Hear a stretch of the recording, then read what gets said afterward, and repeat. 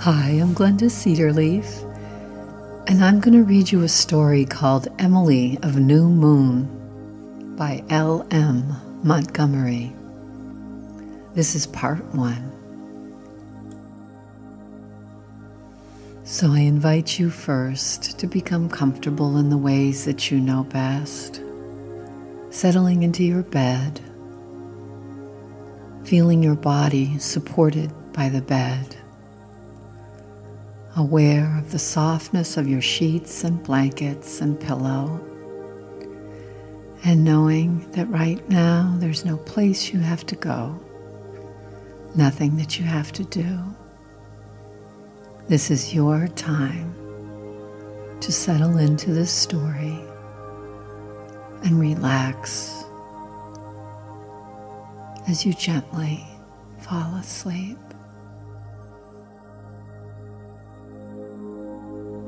So let's begin.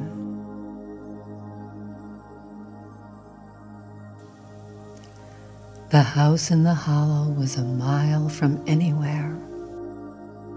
It was situated in a grassy little dale, looking as if it had never been built like other houses, but had grown up there like a big brown mushroom.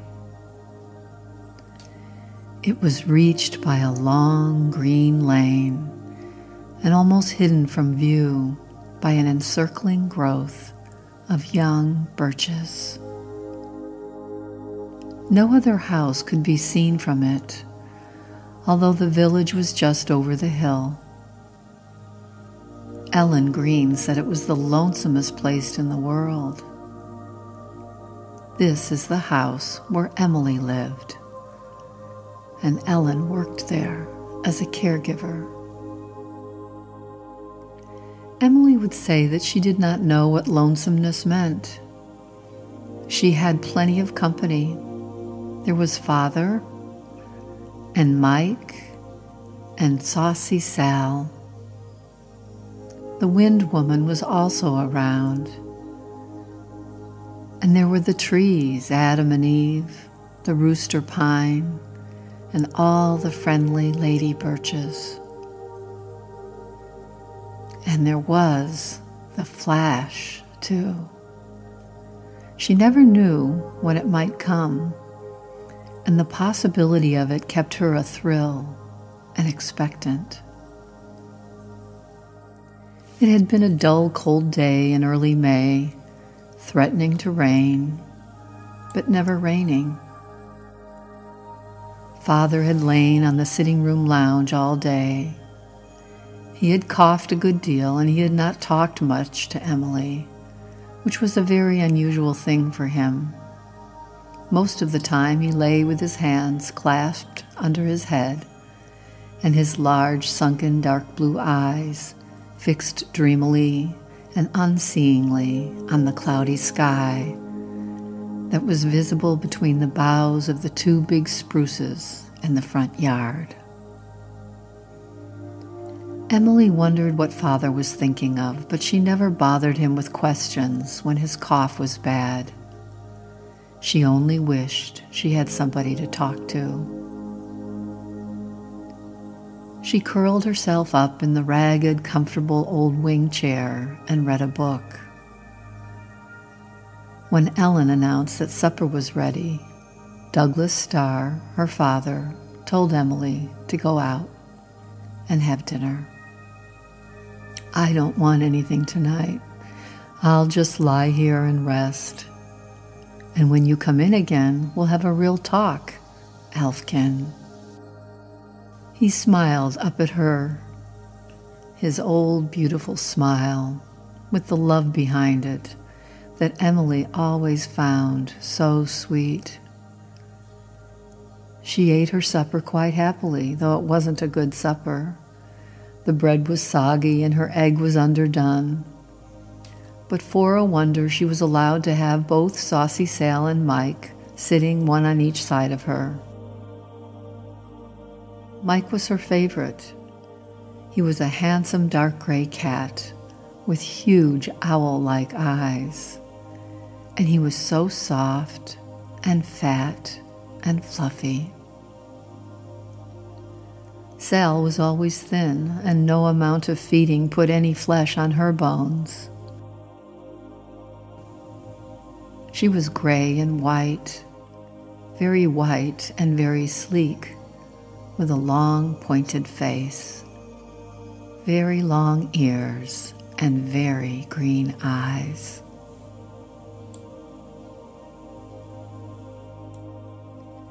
After supper, Emily went in and found that her father had fallen asleep. She was very glad of this because she knew he had not slept much for the 2 nights before. But she was a little disappointed that they were not going to have that real talk. Real talks with Father were always such delightful things. But the next best would be a walk, a lovely all-by-your-lonesome walk through the gray evening of the young spring. It was so long since she had a walk. She put the faded blue hood on over her long, heavy braid of glossy, jet-black hair and smiled chummily at her reflection in the little greenish glass. The smile began at the corner of her lips and spread over her face in a long, slow, subtle, wonderful way. As Douglas Starr often thought, it was her dead mother's smile, the thing that had caught and held him long ago when he had first seen Juliet Murray. It seemed to be Emily's only physical inheritance from her mother. In all else, he thought, she was like the stars, in her large purplish gray eyes with their very long lashes and black brows, in her high white forehead, too high for beauty, in the delicate modeling of her pale oval face and sensitive mouth, in the little ears that were pointed just a wee bit to show that she was kin to tribes of Elfin. "I'm going for a walk with the Wind Woman, dear," said Emily.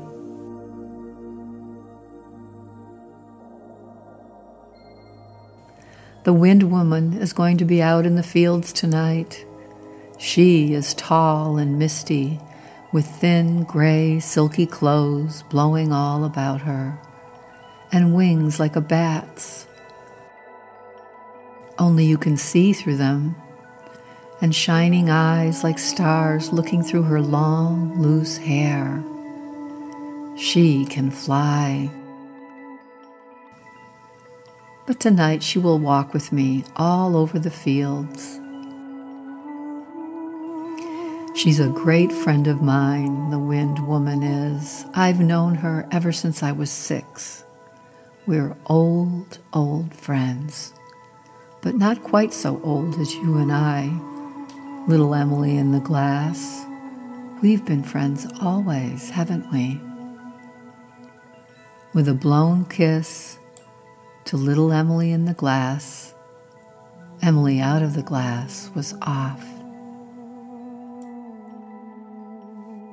The Wind Woman was waiting for her outside, ruffling the little spears of striped grass that were sticking up stiffly in the bed under the sitting room window, tossing the big boughs of Adam and Eve, whispering among the misty green branches of the birches, teasing the rooster pine behind the house. It really did look like an enormous, ridiculous rooster with a huge, bunchy tail and a head thrown back to crow. It was so long since Emily had been out for a walk that she was half crazy with the joy of it. The winter had been so stormy and the snow so deep that she was never allowed out. April had been a month of rain and wind, so on this May evening she felt like a released prisoner. Where should she go? Down to the brook or over the fields to the spruce barrens? Emily chose the latter. She loved the spruce barrens, away at the further end of the long, sloping pasture. That was a place where magic was made. She came more fully into her fairy birthright there than in any other place. Nobody who saw Emily skimming over the bare field would have envied her. She was little and pale and poorly clad. Sometimes she shivered in her thin jacket. Yet a queen might have gladly given a crown for her visions, her dreams of wonder. The brown frosted grasses under her feet were velvet piles. The old mossy gnarled half-dead spruce tree, under which she paused for a moment to look up into the sky, was a marble column in a palace of the gods. The far dusky hills were the ramparts of a city of wonder. And for companions, she had all the fairies of the countryside, for she could believe in them here, the fairies of the white clover and satin catkins, the little green folk of the grass, the elves of the young fir trees, sprites of wind and wild fern and thistledown. Anything might happen there. Everything might come true. And the barrens were such a splendid place in which to play hide and seek with the wind woman. She was so very real there. If you could just spring quickly enough around a little cluster of spruces, only you never could, you could see her as well as feel her and hear her. There she was. That was the sweep of her gray cloak. No, she was laughing up in the very top of the taller trees. And the chase was on again, till all at once it seemed as if the wind woman were gone, and the evening was bathed in a wonderful silence. And there was a sudden rift in the curdled clouds westward, and a lovely pale pinky green lake of sky with a new moon in it. Emily stood and looked at it with clasped hands and her little black head upturned. She must go home and write down a description of it in the yellow account book. It would hurt her with its beauty until she wrote it down. Then she would read it to Father.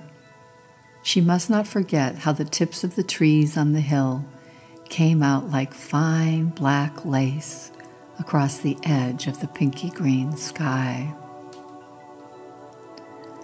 And then for one glorious, supreme moment came the flash. Emily called it that, although she felt that the name didn't exactly describe it. It couldn't be described, not even to Father, who always seemed a little puzzled by it. Emily never spoke of it to anyone else. It had always seemed to Emily, ever since she could remember, that she was very, very near to a world of wonderful beauty.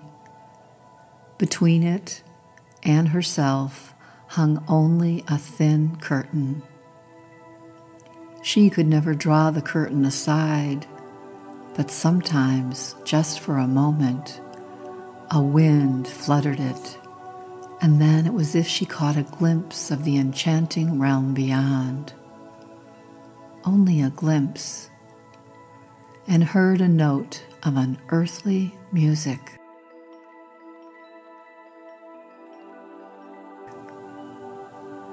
This moment came rarely, went swiftly, leaving her breathless with the inexpressible delight of it. She could never recall it, never summon it, never pretend it. But the wonder of it stayed with her for days. It never came twice with the same thing. Tonight, the dark bows against that far-off sky had given it. It had come with a high, wild note of wind in the night, with a shadow wave over a ripe field, with a gray bird lighting on her window still in a storm, with the singing of Holy, Holy, Holy in church,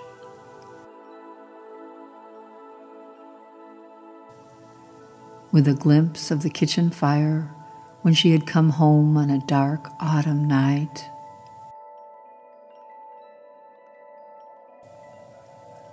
with the spirit-like blue of ice palms on a twilight pane,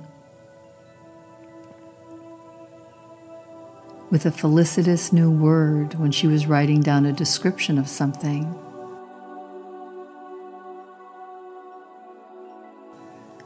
and always when the flash came to her, Emily felt that life was a wonderful, mysterious thing of persistent beauty. She scuttled back to the house in the hollow, through the gathering twilight, all agog to get home and write down her description before the memory picture of what she had seen grew a little blurred. She knew just how she would begin it.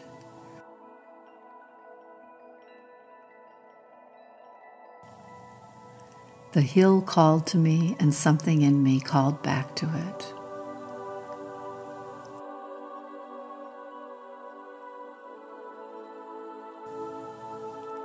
Back at the house, she found Ellen Green waiting for her on the sunken front doorstep.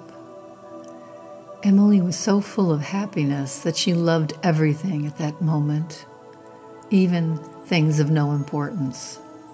She flung her arms around Ellen's knees and hugged them, but Ellen looked down gloomily into the rapt little face, where excitement had kindled a faint, wild rose flush, and said with a ponderous sigh, "Do you know that your pa has only a week or two more to live?"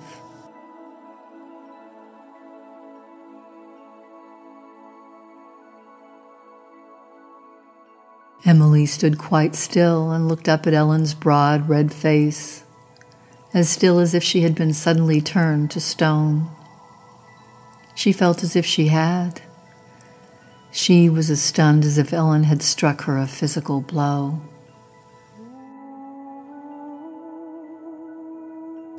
The effect was so startling that even Ellen Green felt uncomfortable.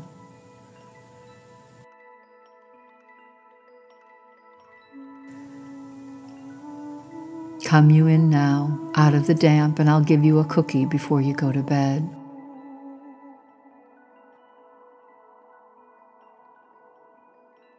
Emily went upstairs and held her cat Mike tightly in her arms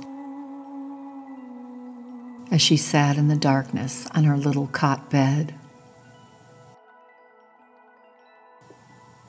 Amid her agony and desolation, there was a certain comfort in the feel of his soft fur and round, velvety head. Emily was not crying. She stared straight into the darkness. She did not doubt it. Something told her it was true. "If I was God, I wouldn't let things like this happen," she said. "The flash will never come again. It can't," she thought. But Emily had inherited certain things from her fine old ancestors: the power to fight, to suffer, to pity, to love very deeply, to rejoice, to endure. These things were all in her and looked out at you through her purplish gray eyes. Her heritage of endurance came to her aid now and bore her up. She must not let her father know what Ellen had told her. It might hurt him. She must keep it all to herself And in the meantime, love Father, oh, so much, in the little while she could yet have him.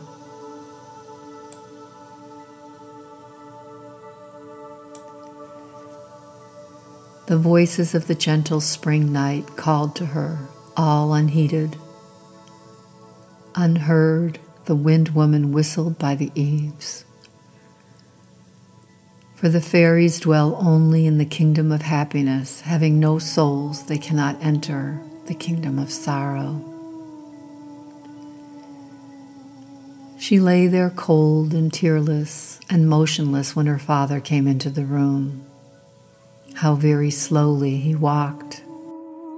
How was it she had never noticed these things before? But he was not coughing at all. What if?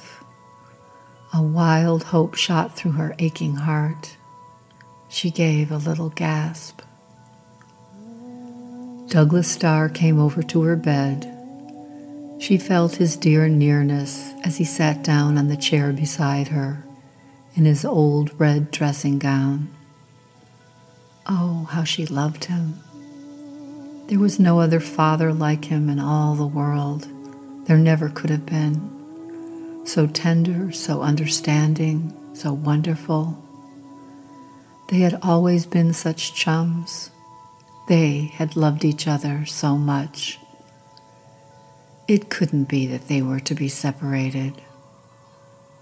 Winkums, are you asleep? No, whispered Emily. Are you sleepy, small dear? No, not sleepy. Douglas Starr took her hand and held it tightly. Then we'll have our talk, honey. I can't sleep either. I want to tell you something. I know it, burst out Emily. Oh, Father, I know it. Ellen told me. Douglas Starr was silent for a moment. Then he said under his breath, "The old fool." Again, for the last time, Emily hoped perhaps it was all a dreadful mistake. "It isn't true, is it, Father?" she whispered. "Emily, child," said her father, "I can't lift you up. I haven't the strength, but climb up and sit on my knee in the old way." Emily slipped out of bed and got on her father's knee. He wrapped the old dressing gown about her and held her close with his face against hers. "Dear little child, little beloved Emilykin, it is quite true," he said. "I meant to tell you myself tonight, and now that old absurdity of an Ellen has told you and hurt you dreadfully." Emily fought something down that wanted to choke her. "Father, I can't bear it." "Yes, you can and will. You will live because there is something for you to do, I think. You have my gift, along with something I never had. You will succeed where I failed, Emily. I haven't been able to do much for you, sweetheart, but I've done what I could. I've taught you something, I think, in spite of Ellen Green. Emily, do you remember your mother? Just a little here and there, like lovely bits of dreams. You were only 4 when she died. I've never talked much to you about her. I couldn't. But I'm going to tell you all about her tonight. It doesn't hurt me to talk of her now. I'll see her soon again. You don't look like her, Emily, only when you smile. For the rest, you're like your namesake, my mother.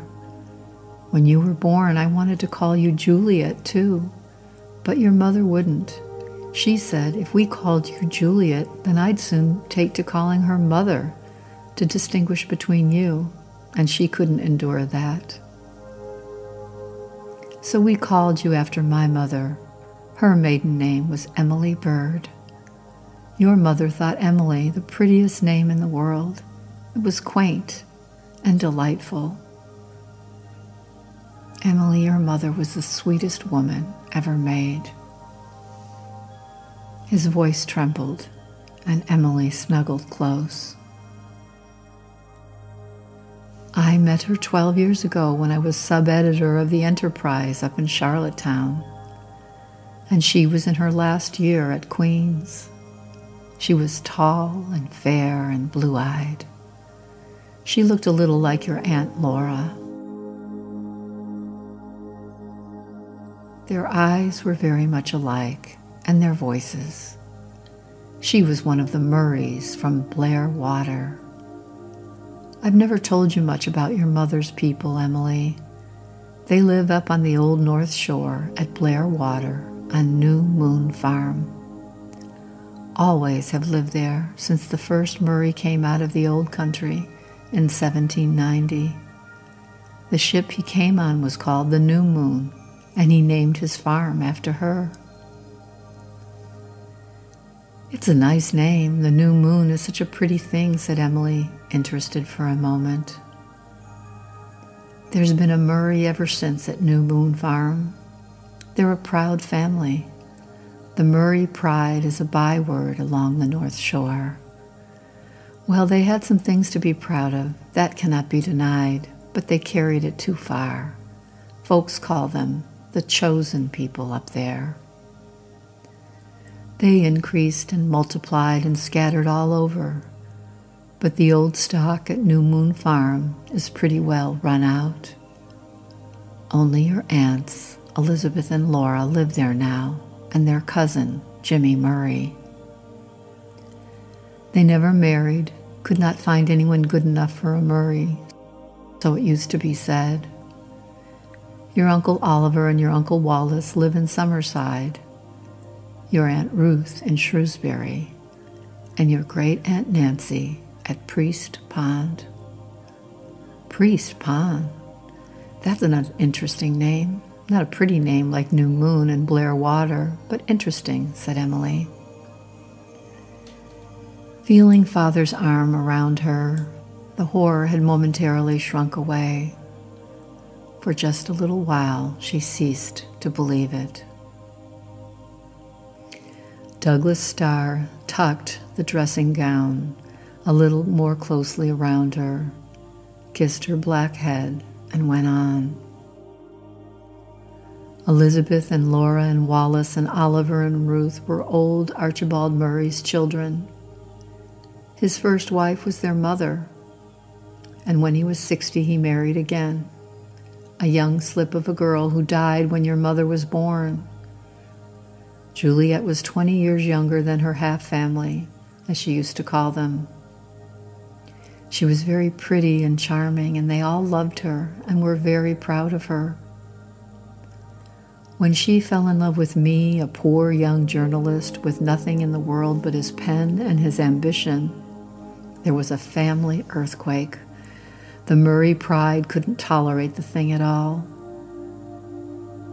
I won't rake it all up, but things were said I could never forget or forgive. Your mother married me, Emily, and the New Moon people would have nothing more to do with her. Can you believe that? In spite of it, she was never sorry for marrying me. Emily put her hand up and patted her father's hollow cheek. Of course she wouldn't be sorry. Of course she would rather have you than all the Murrays of any kind of a moon. Father laughed a little, and there was just a note of triumph in his laugh. Yes, she seemed to feel that way about it, and we were so happy. Oh, Emilykin, there were never two happier people in the world. You were the child of that happiness. I remember the night you were born in the little house in Charlottetown. It was in May, and a west wind was blowing silvery clouds over the moon. There was a star or two here and there. In our tiny garden, everything we had was small except our love and our happiness. It was dark and blossomy. I walked up and down the path between the beds of violets your mother had planted and prayed. The pale east was just beginning to glow like a rosy pearl when someone came and told me I had a little daughter. I went in and your mother was weak, but she smiled that dear, slow, wonderful smile I loved and said, "We've got the only baby of any importance in the world, dear. Just think of that." I wish people could remember from the very moment they're born, said Emily. It would be so very interesting. I dare say we'd have a lot of uncomfortable memories, said her father, laughing a little. It can't be very pleasant getting used to living, no pleasanter than it is getting used to stopping it. But you didn't seem to find it hard. You were a good wee kidlet, Emily. We had 4 more happy years, and then... Do you remember the time your mother died, Emily? I remember the funeral, Father. I remember it distinctly. You were standing in the middle of a room, holding me in your arms. And you were crying, and I couldn't think why. Yes, I recall that. Your mother died very suddenly. I don't think we'll talk about it. I came out here, and we've had 4 lovely years together, haven't we, small dear one? Yes, oh yes. Those years and what I've taught you in them are the only legacy I can leave you, Emily. From a worldly point of view, I've certainly been a failure. But your mother's people will care for you, I know that. And they can't help loving you. Perhaps I should have sent for them before.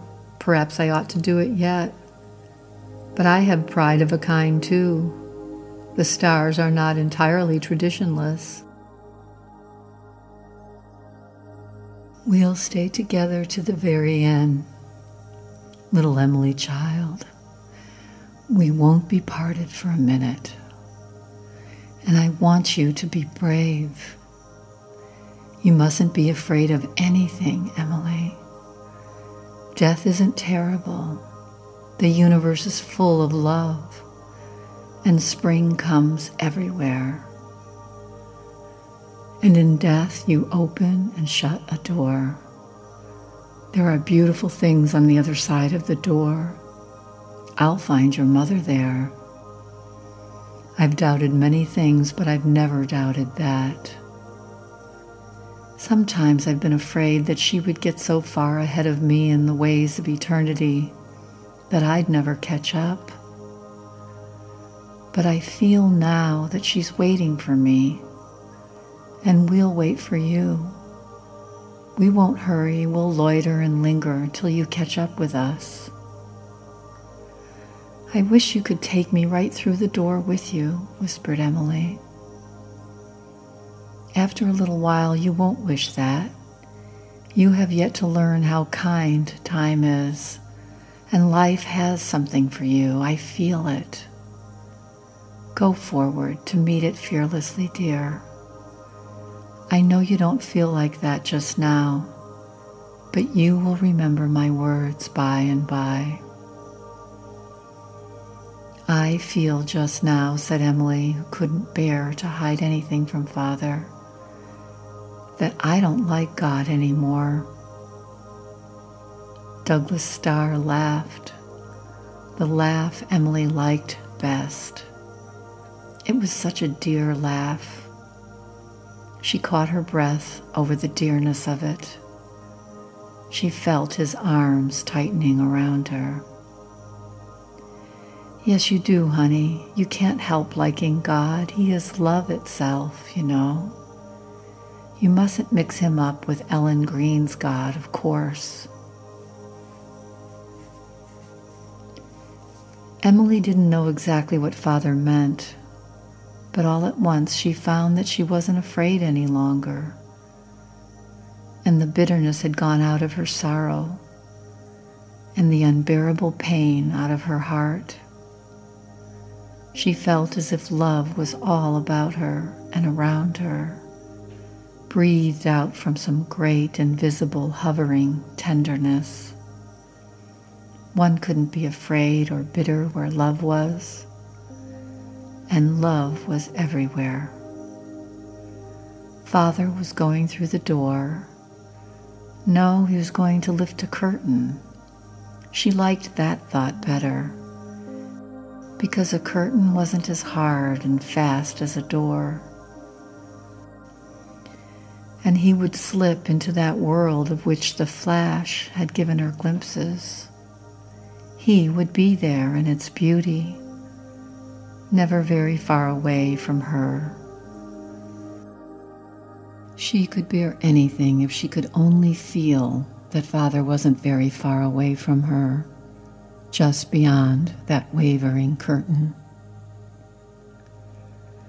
Douglas Starr held her until she fell asleep, and then, in spite of his weakness, he managed to lay her down in her little bed.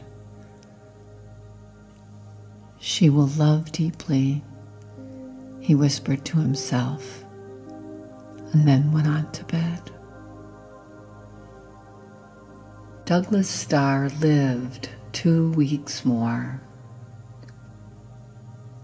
Later on, when the pain had gone out of her recollection, Emily thought that those 2 weeks were the most precious of her memories.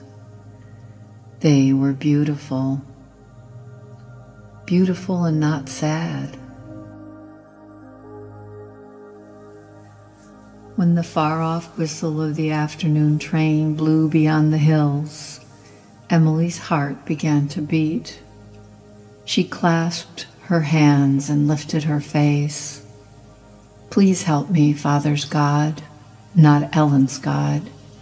Help me to be brave and not cry before the Murrays." Later that night, after the funeral, she went back up to her bed. She thought she would throw herself on her bed and cry. But then her eyes fell on the old yellow account book on her little table. A minute later, she was curled up on her bed, Turk fashion, writing eagerly in the old book with her little stubby lead pencil.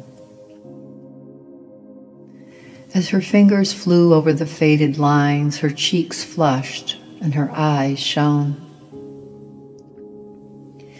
She forgot the Murrays, although she was writing about them.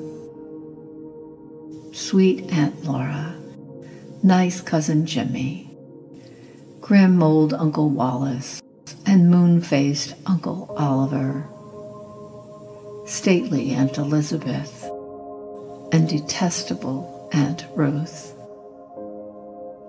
For an hour she wrote steadily by the wretched light of her smoky little lamp, never pausing, save now and then, to gaze out of the window into the dim beauty of the misty night.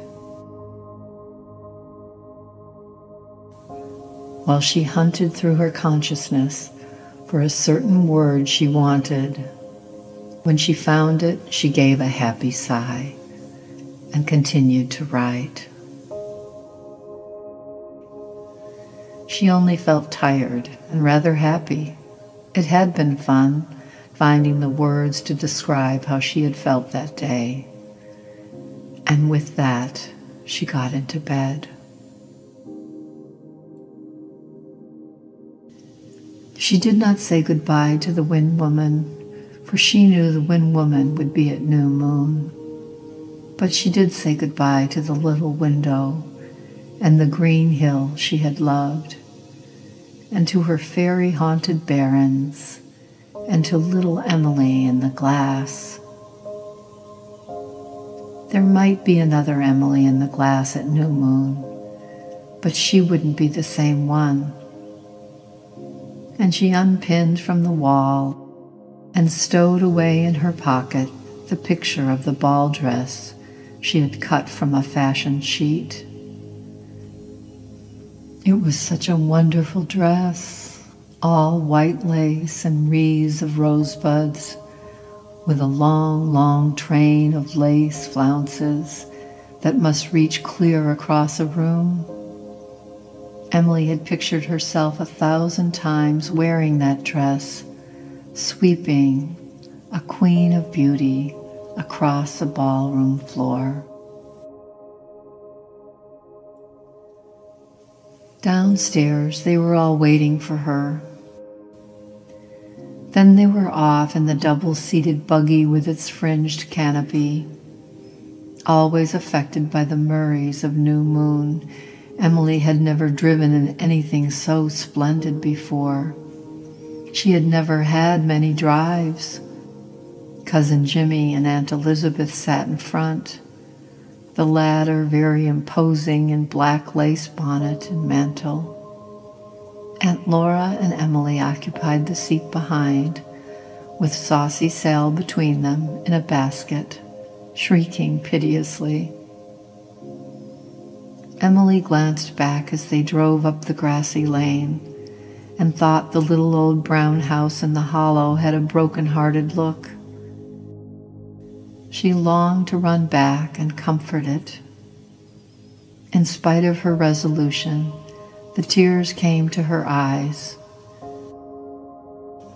But Aunt Laura put a kid-gloved hand across Sal's basket and caught Emily's in a close, understanding squeeze. "Oh, I just love you, Aunt Laura," whispered Emily. And Aunt Laura's eyes were very, very blue and deep and kind. Eventually they stopped in Charlottetown for dinner, and afterwards Emily asked Cousin Jimmy, "Do you never have ice cream at New Moon?" Cousin Jimmy shook his head. "Your Aunt Elizabeth doesn't like newfangled things.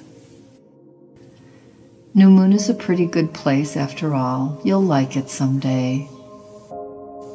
"Are there any fairies there?" asked Emily wistfully. "Oh, the woods are full of them," said Cousin Jimmy, "and so are the columbines in the old orchard. We grow columbines there, just for the fairies." "Really, truly fairies?" she questioned. "Why, you know, if a fairy was really truly, it wouldn't be a fairy." Emily looked about her on her new environment and found it good. It was a rosy sunset that flooded the long, sandy seacoast with color. She saw a big house peering whitely through a veil of tall old trees. No mushroom growth of yesterday's birches, but trees that had loved and been loved by 3 generations. A glimpse of silver water glistening through the dark spruces. That was the Blair water itself. She knew.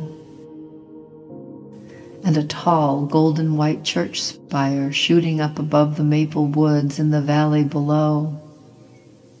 But it was none of these that brought her the flash. That came with the sudden glimpse of the dear, friendly little dormer window peeping through the vines on the roof. And right over it, the opalescent sky, a real new moon, golden and slender.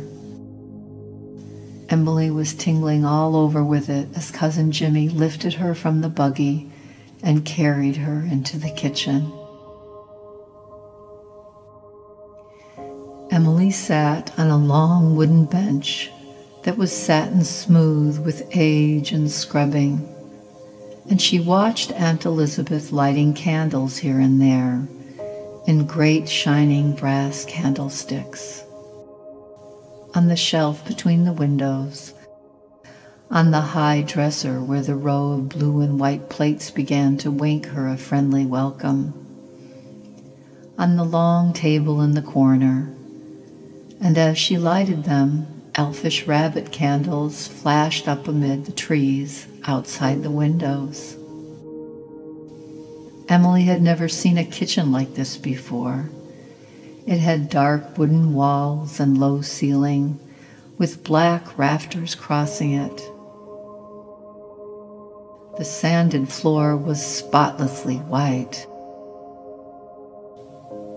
"Cold?" said Aunt Laura kindly. "These June evenings are chilly yet. Come into the sitting room. Jimmy has kindled a fire in the stove there." Emily went into the sitting room. It was much more cheerful than the kitchen. The table had a bright crimson cloth. The walls were hung with pretty diamond-patterned paper. Emily had never seen such curtains before. But best of all were the friendly gleams and flickers from the jolly hardwood fire in the open stove that mellowed the ghostly candlelight with something warm and rosy golden.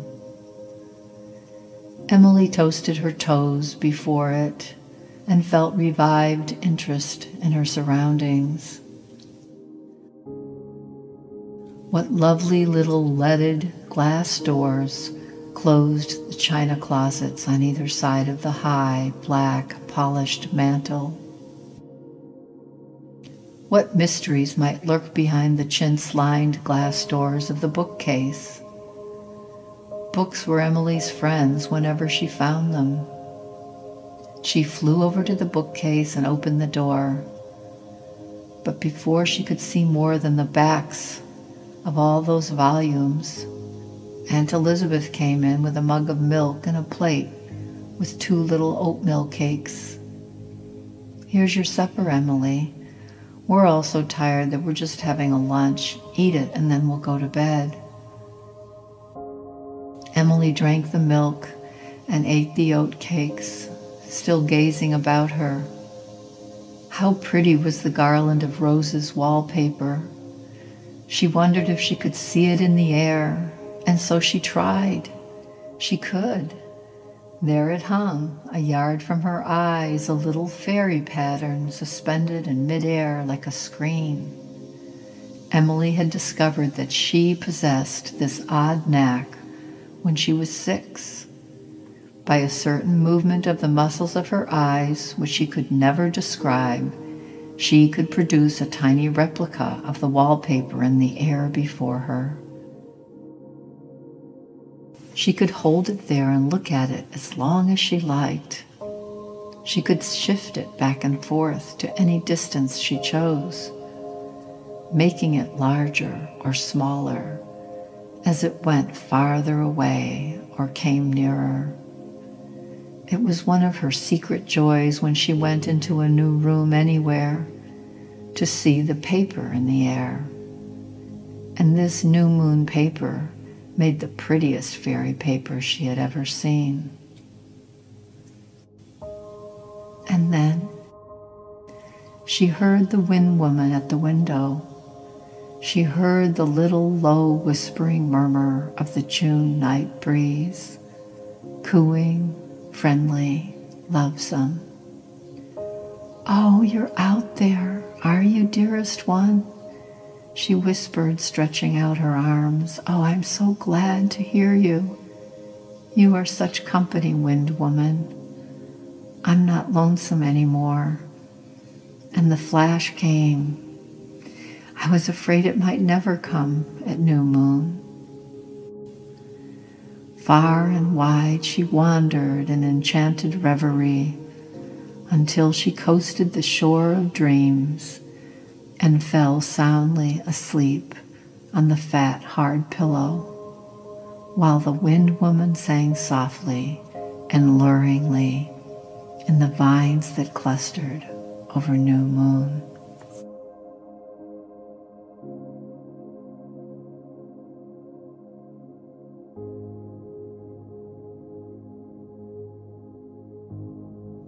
The first Saturday and Sunday at new moon always stood out in Emily's memory as a very wonderful time.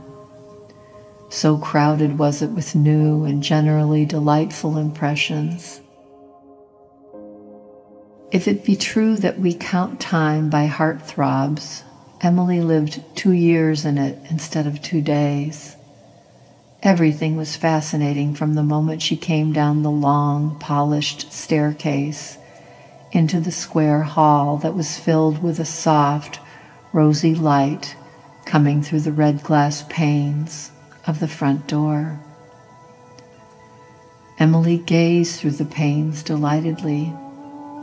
What a strange, fascinating, red world she beheld, with a weird red sky that looked, she thought, as if it belonged to the Day of Judgment. There was a certain charm about the old house which Emily felt keenly and responded to, although she was too young to understand it.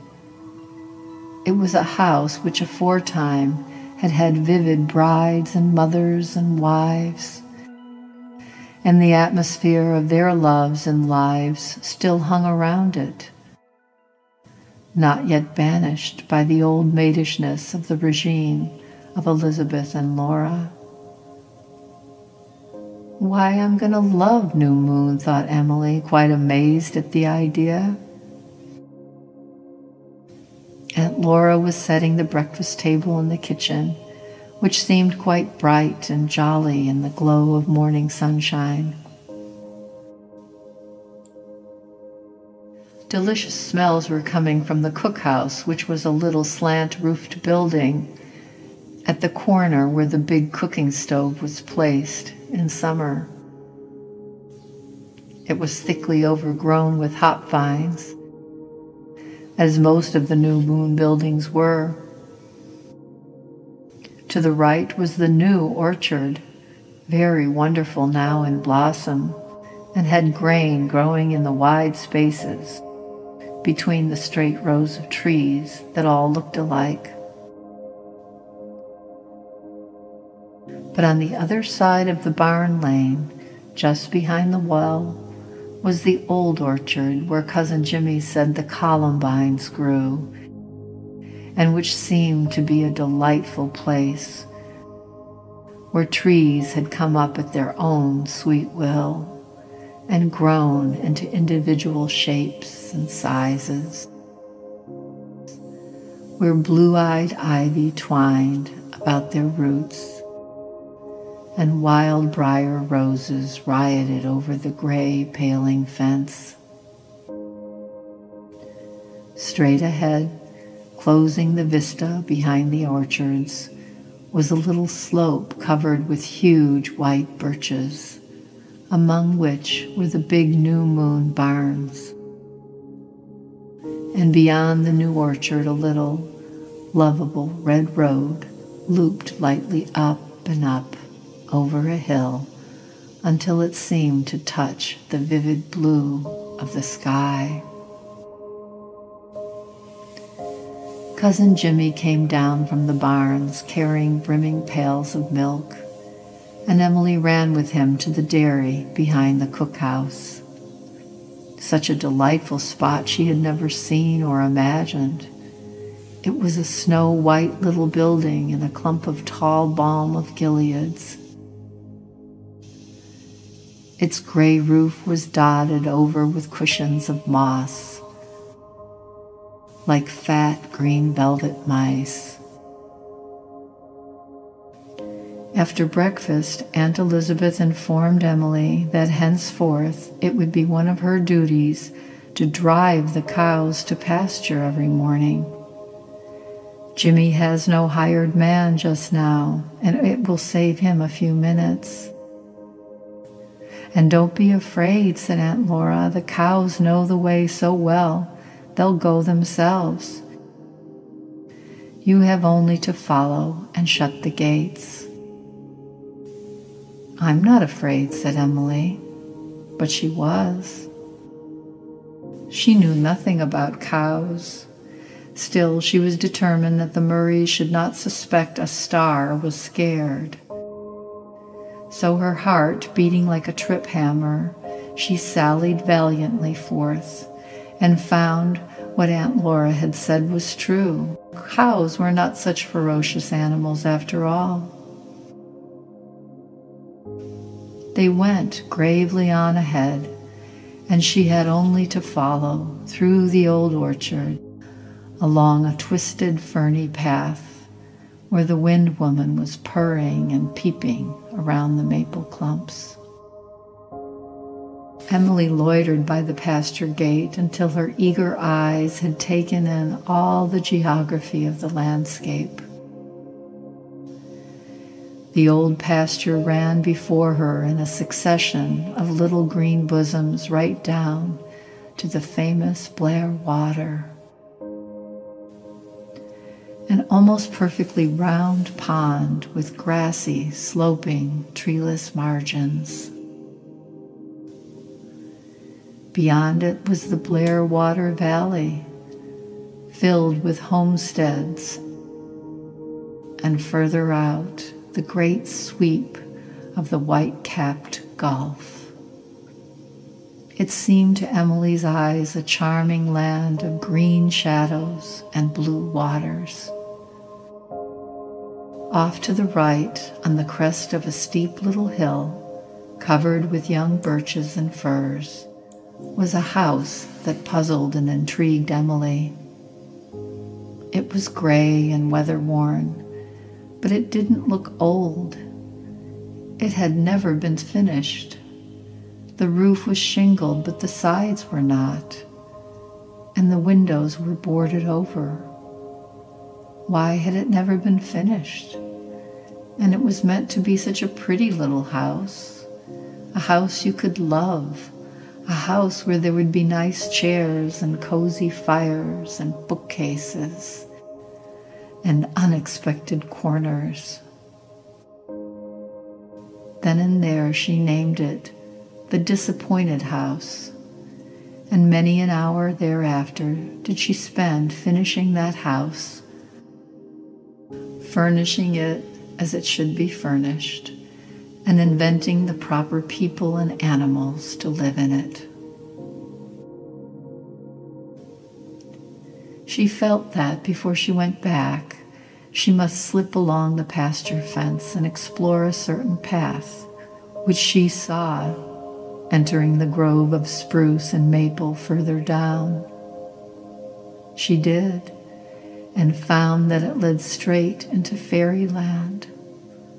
Along the bank of a wide, lovely brook, a wild, dear little path with lady ferns beckoning and blowing along it. The shyest of elfin June bells under the firs, and little whims of loveliness at every curve. She breathed in the tang of fir balsam and saw the shimmer of gossamers high up in the boughs, and everywhere the frolic of elfin lights and shadows. Here and there, the young maple branches interlaced as if to make a screen for dryad faces. Emily knew all about dryads, thanks to her father. This is one of the places where dreams grow, said Emily happily.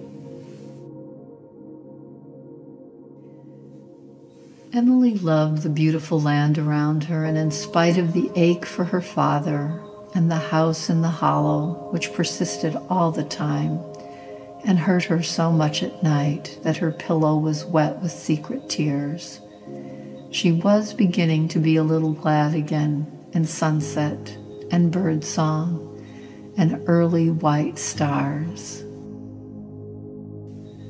in moonlit nights and singing winds.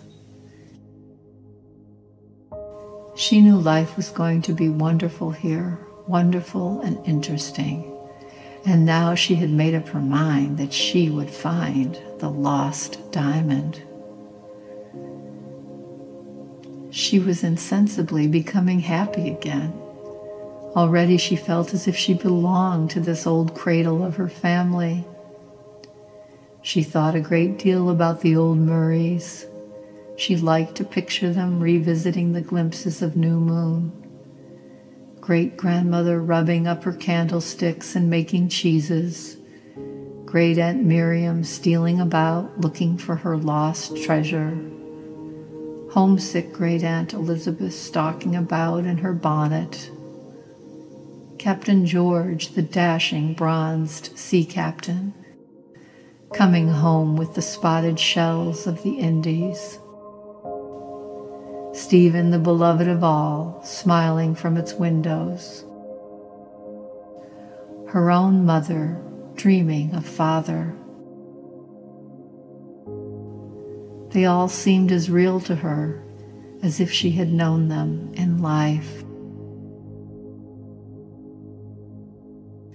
She still had terrible hours when she was overwhelmed by grief for her father, and when all the splendors of New Moon could not stifle the longing for the shabby little house in the hollow where they had loved each other so. Then Emily fled to some secret corner and cried her heart out, emerging with red eyes. She knew that Aunt Laura and Cousin Jimmy loved her, and she had Saucy Sal and Rhoda. Fields creamy with clover, soft dark trees against amber skies, and the madcap music, the wind woman, made in the firs behind the barns when she blew straight up from the Gulf. Her days became vivid and interesting, full of little pleasures and delights, like tiny opening, golden buds on the tree of life. If she could only have had her old yellow account book or some equivalent, she could have been fully content. She missed it next to her father. It did not seem possible to get any substitute.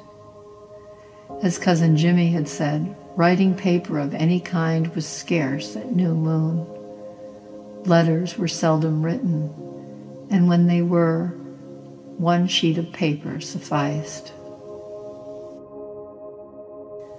But there is a destiny which shapes the ends of young misses who are born with the itch for writing tingling in their baby fingertips.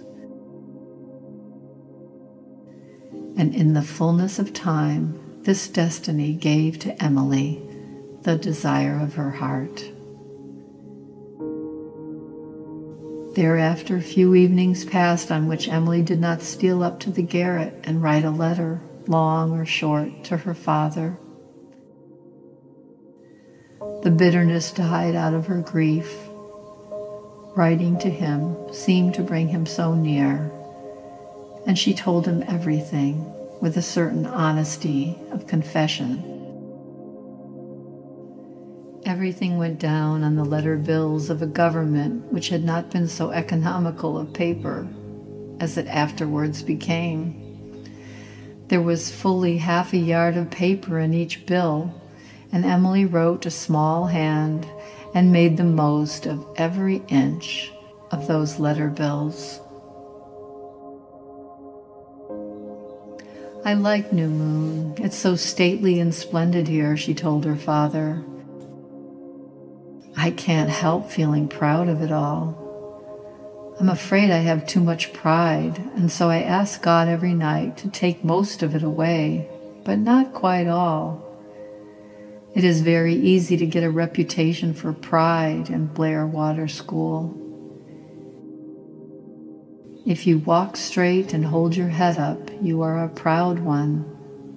Rhoda is proud too, because her father ought to be King of England. I wonder how Queen Victoria would feel if she knew that. It's very wonderful to have a friend. And I know Rhoda would be a princess if everyone had their rights. I love Rhoda with all my heart. She is sweet and kind. I didn't tell Rhoda about the Wind Woman because I suppose that really is a kind of lie, though she seems so real to me. I hear her now, singing up on the roof around the big chimneys.